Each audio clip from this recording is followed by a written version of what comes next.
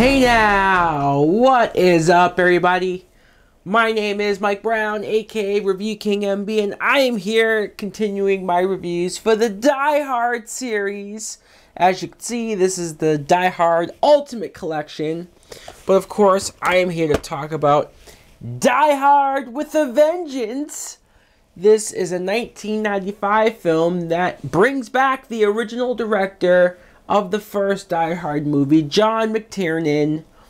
The plot is we see John McClane, once again played by Bruce Willis, who is back in New York as a lieutenant, but he's been suspended. He's not really doing all too well as far as his career goes, or even his life. He's not with Holly anymore. They're separated, and he's just been drinking and drinking. He looks like hell until this one terrorist starts causing mayhem in New York. He's leaving bombs in random locations and blowing stuff up, killing people, and he specifically asks for McClane. So McClane not only has to go along on this wild goose chase along with Zeus, played by Samuel L. Jackson. The two of them are going along with these riddles, trying to solve these clues to figure out not only who Simon is, why is he doing this, but to stop him from unleashing these bombs in the city. Now, what I think of Die Hard with a Vengeance is I love this movie. I do. I really enjoy it. In fact, it is my favorite Die Hard sequel of the films. And I think a lot of that has to do with John McTiernan coming back because he also produced the movie. I think he had a lot of say as far as what to do with this franchise, not to make it the same as the first two films, and they really did something different here. First, Bruce Willis as John McClane is great. I love Bruce Willis, especially as this character. To see him so many years later, and he is in a slump, and he is kind of just downbeaten. It's sad. It is sad in a way to see that like he doesn't end up with Holly like we hoped that he would, and that he's been drinking and that he's just kind of going to hell. At least the movie doesn't spend a whole lot of time on it. You just kind of see him at the beginning and he is where he is, but the movie doesn't beat you over the head with the fact that his life is shit and make you feel too depressed about it. And the first thing that this Simon guy has McClane do is to go out in Harlem and stand out there with a sign that says, "I hate niggers." Holy fuck! That's something that not only am I surprised that this movie did, but to see Bruce Willis have with John McClane having to go out there and do it, it's quite hilarious in a lot of ways. And you're just waiting for something bad to happen because of it. Now, Samuel L. Jackson as Zeus, when he sees this, here's a guy who's just, he owns a small store on the street and he sees what's going on and he just doesn't want any more trouble to happen. But he's clearly a good guy. He's there to help him out and he saves him from this gang that's about to kill Bruce Willis. And then he almost indirectly, accidentally because of this, gets thrown into the plot and has to deal now with Simon. Has to work with Bruce Willis. And Samuel L. Jackson throughout this movie, you could say that he's overly racist. You could say that all he thinks about or sees is white people and he's very against them in a lot of ways. And some people could say, oh, come on, why can't we have a black character who's not racist or not like that?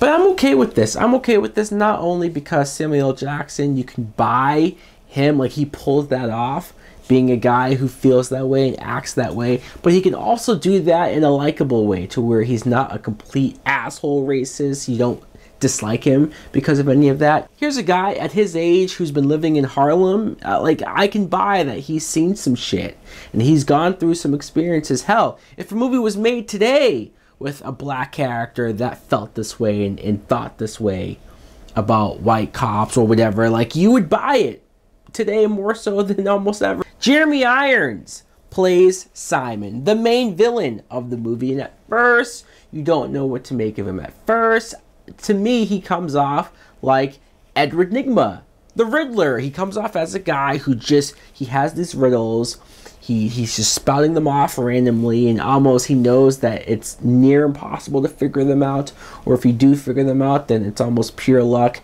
And that's what I do like about it, though. I do like the mystery of that and how he just spouts off these crazy lines, crazy questions, and Bruce Willis, Samuel L. Jackson, they're working together trying to figure out what it means, what the answer is, trying to call him back in time, or when he has them trying to get from one location to another, but the time is virtually impossible, so they're having to cut corners and go through the park. And I really enjoy the hurdles that he makes our two main heroes go through. You eventually find out that Simon, his last name is Gruber. He is indeed Hans Gruber's brother, Alan Rickman from the first movie. I love not only the connection and the reference to that, but I love the fact that here's a villain that specifically targeted McClane. He has a vendetta against McClane. This is a personal story. This is a personal revenge plot.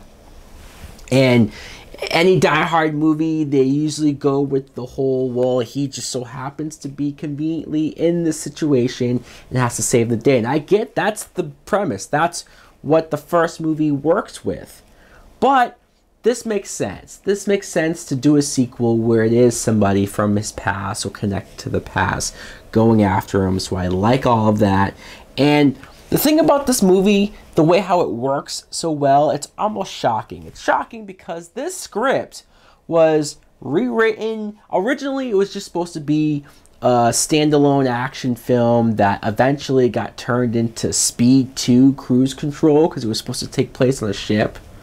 Can you imagine if they went with this? Luckily, Bruce Willis turned that down, hated it. And then it was supposed to be another movie that was supposed to star Brandon Lee and be a vehicle for his big action career, and that didn't happen. And then they wrote it to be a Lethal Weapon sequel. But then they turned that script and just reworked it to be a Die Hard movie. And it's funny, once I heard that it was supposed to be a Lethal Weapon movie, it all makes sense. I could totally see this movie, this plot, and these two characters being Lethal Weapon. It would work as a Lethal Weapon movie. In fact, I almost want to see that, but I do like how they worked it into Die Hard. I do like what Bruce Willis and Samuel L. Jackson are able to do with these two characters. They do have great chemistry. I do like seeing them work together and argue with each other because it's fun, them going back and forth.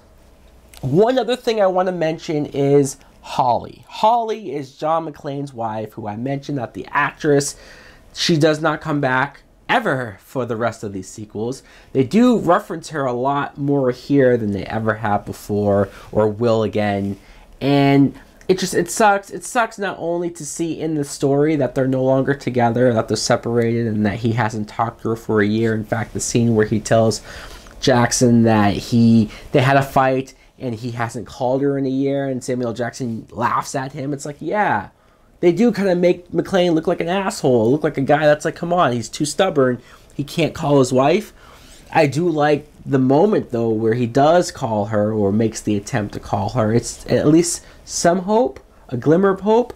I don't know if the actress doesn't want to come back to the franchise or if the writers don't feel like they need to bring her back. They don't care enough to write her back or bring her back. It sucks, but the action in this movie more than makes up for it. There's so much action here, bombs going off and the chase going on. I love it. I think this movie's a lot of fun. It's a lot bigger in scale. It's not closed in like the normal Die Hard situations. And you could say that this movie started the whole Die Hard premises to make them bigger and grander. Sure, that's true. Sure, this movie did do that, but I think it did it the best. I think it worked the best. I really enjoyed Die Hard with a Vengeance. So guys, let me know in the comments below, what do you think of the third Die Hard movie? Do you like it as much as I do, or are you not that into it? Thanks for watching. Like, comment, subscribe. Later!